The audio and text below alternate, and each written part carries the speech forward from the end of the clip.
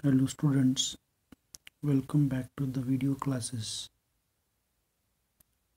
Today we are going to study some practical problems on union and intersection of two sets.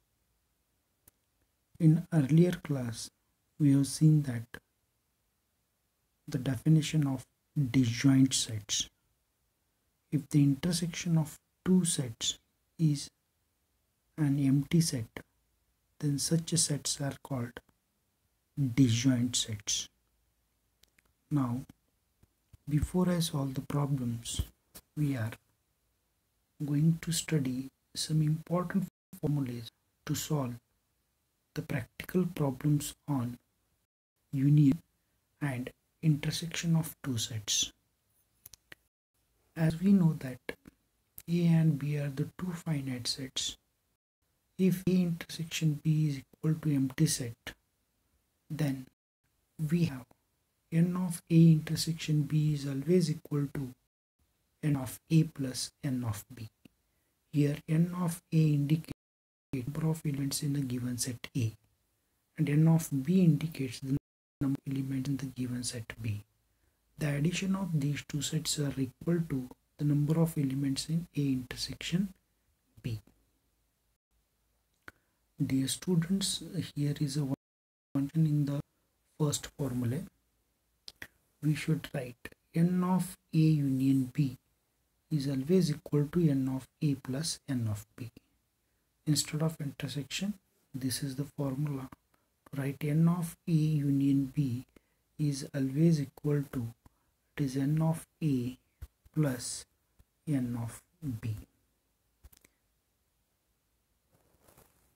Now, in general, if A and B are two finite sets, then n of A union B is always equal to n of A plus n of B minus n of A intersection B.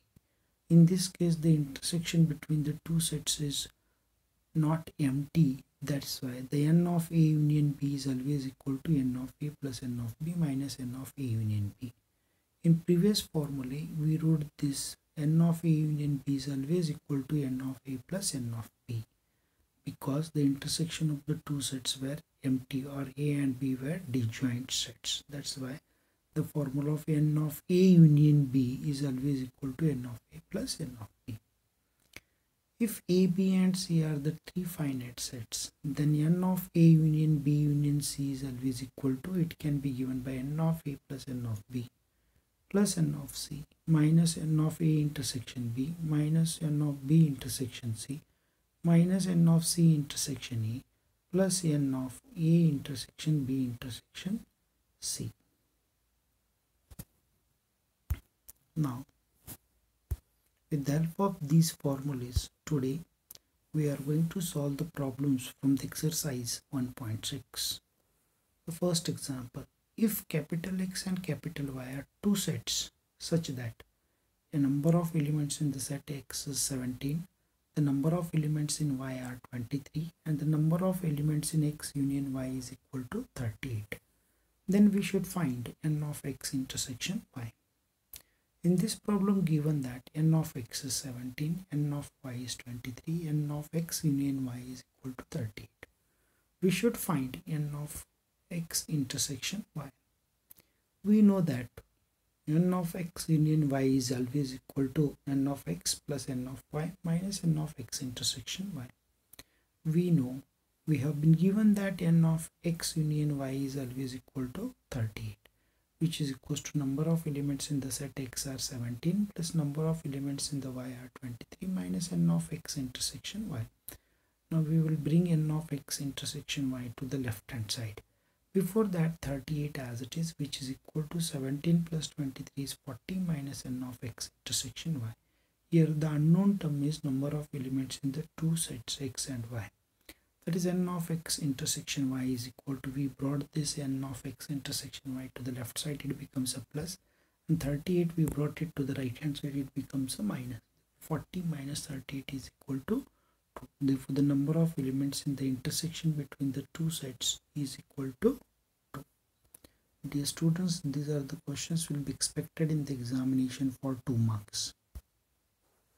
Similar example, if x and y are two sets such that x union y has 18 elements, the union between the x and y is 18, and number of elements in x union y is 18. X has 8 elements, the n of x is equal to x. Y has 15 elements, that is n of y is equal to 15. How many elements does x intersection y have? Means you have to find the number of elements in x intersection y. Now given that n of x union y is equal to 18, number of elements in the union between the two sets is 18. Number of elements in the x is 8, number of elements in y are 15. Then we should find n of x intersection y.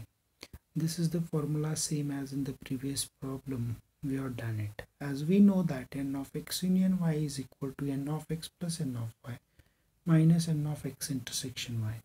Therefore n of x union y is 18 is equal to n of x is 8 plus n of y is 15 minus n of x intersection y. Now by rearranging, we brought this minus n of x intersection y to the left side. 8 plus 15 is equals to 23 and 18 brought to the right side. By simplification, we get n of x intersection y is equal to 5. Therefore, the number of elements in the intersection between the two sets is 5.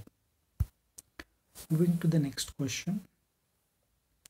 In a group of 400 people, there are the peoples containing in a group are 400. Number of elements in a group are, or the number of peoples in a group are 400. In this 400, 250 can speak Hindi. There are the peoples who speak Hindi, 250. And 200 can speak English. And there are the peoples who speak English are 200.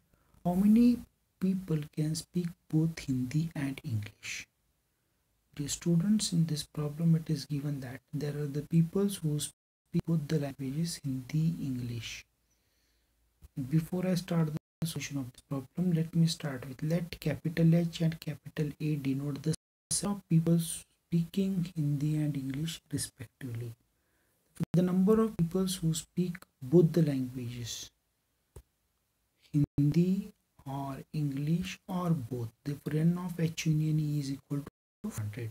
The number of people who speak Hindi, 250, are given in the question. Number of people who speak English are 200. Then we should find the people who speak both the languages, Hindi and English. That is to be found. Again, as we know that n of H union E is equal to n of H plus n of E minus n of H intersection E. There are the 400 people who speak Hindi or English or both.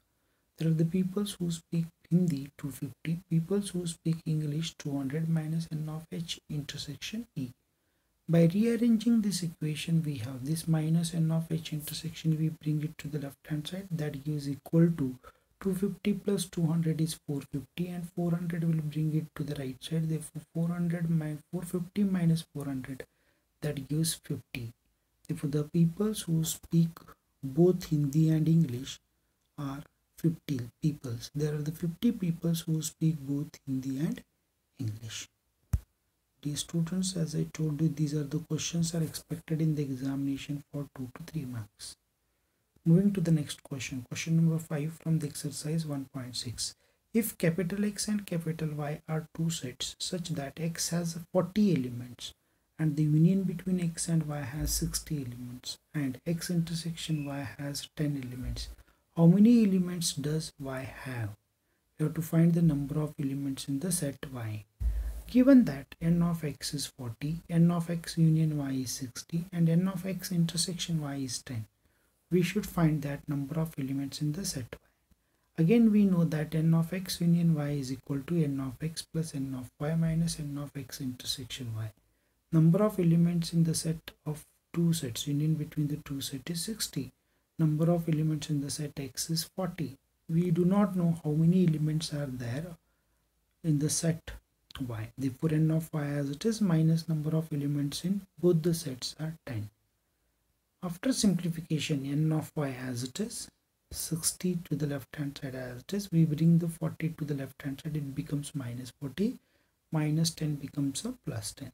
Therefore n of y as it is 40 and 10 we brought it to the left hand side. 60 minus 40 minus 10 we brought to the left side, it becomes a plus 10.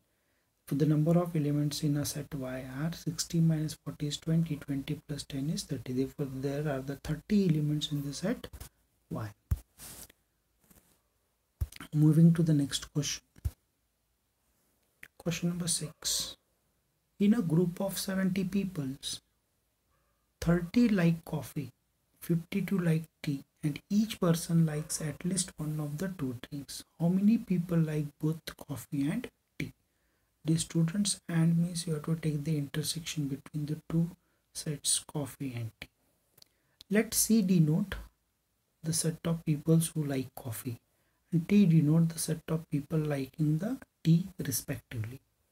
Therefore the number of elements in the set liking the people who likes coffee or tea or both are 70. The people who like coffee are 37. The people who liked or like the drink tea are 52. We should find the people who are liking both coffee and tea. Again we know that n of c in t is equal to n of c plus n of t minus n of c intersection t. Now the number of people who like coffee or tea or both are 70, which is given in the question, which is equals to the number of people who like coffee is 37, number of people who like tea are 52 minus the number of people who like both, that is to be found. By rearranging minus n of c intersection t, we bring it to the left hand side, it becomes plus of n c intersection t, which is equals to 37 plus 52 is 89, and 70 will bring it to the right side, minus 70. Therefore n of c intersection t is equal to 19. Therefore there are the 19 people who like coffee and tea. These are the people who likes both coffee and tea. Dear students, I hope you have understood these problems, that is the practical problems on union and intersection, and these are the questions which are expected in the examination for 2 to 3 marks. I hope you have understood this class, today's class. The remaining problems we do in the next class. If you have any queries, please contact the given below number. Thank you. Stay home, stay safe.